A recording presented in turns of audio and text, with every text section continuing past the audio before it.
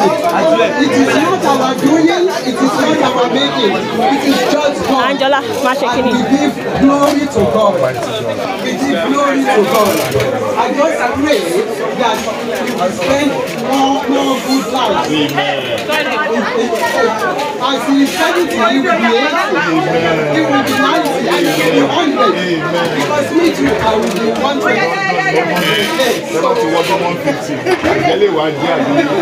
So I just want to give God glory.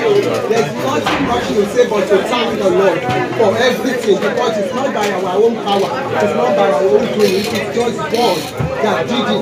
Mama wa adúpẹ́ ẹ̀rí ànúgbà torí kì í ṣe gbogbo ènìyàn lórí ànúgbà. It's a privilege and honor to be here on behalf of the children of Sanyaolu and the grandchildren of Sanyaolu to give testimony about this our wonderful mommy. Alhaja Mulikat Giwa. That's my mom. Growing up, I watched her so determined. She's delectable, she's hardworking, and she's very kind-hearted. I've watched her, surmount mountains in life. She taught me how to be strong, she taught me how to be determined, and she taught me how to be hardworking. In fact, if hardworking was a person, or diligence is a person, this is it.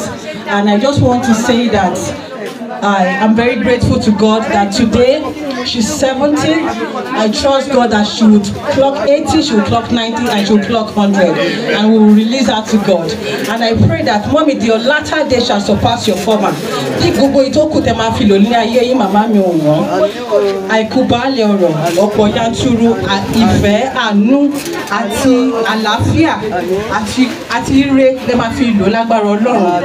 You will never see any sorrow amongst me, your children and your children's children, to our last generation, in the name of Jesus. I want to say I celebrate you, ma.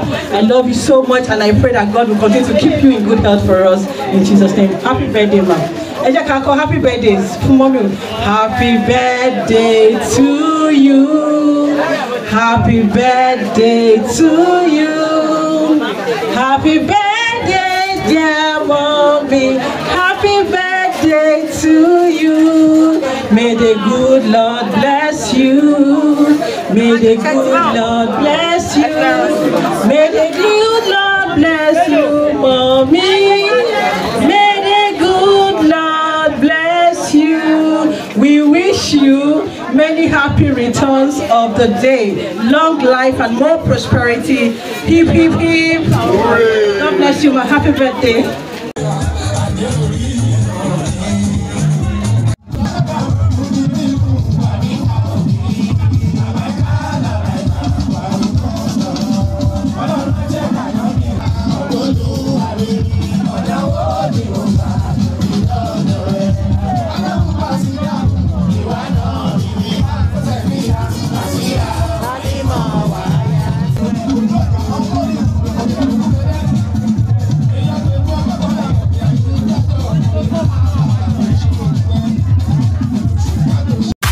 Alóyinlo òhùndé wálé agbẹ́dẹ́gbẹ́ ọ̀rẹ́ o tílẹ̀ bàbá wọn ká tán délẹ̀ o.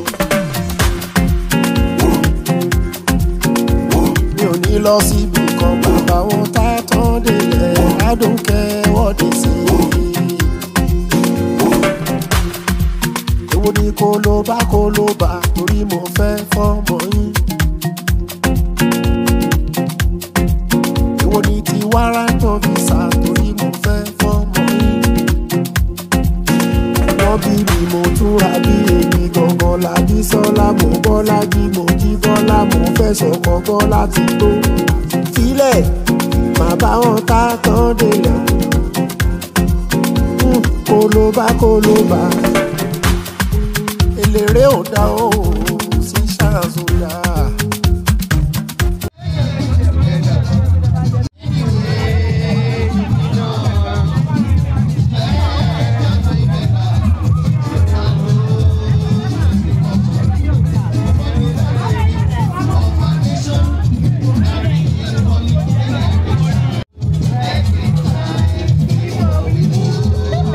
And that wraps up Alhaja Mulikat Giwa's 70th birthday.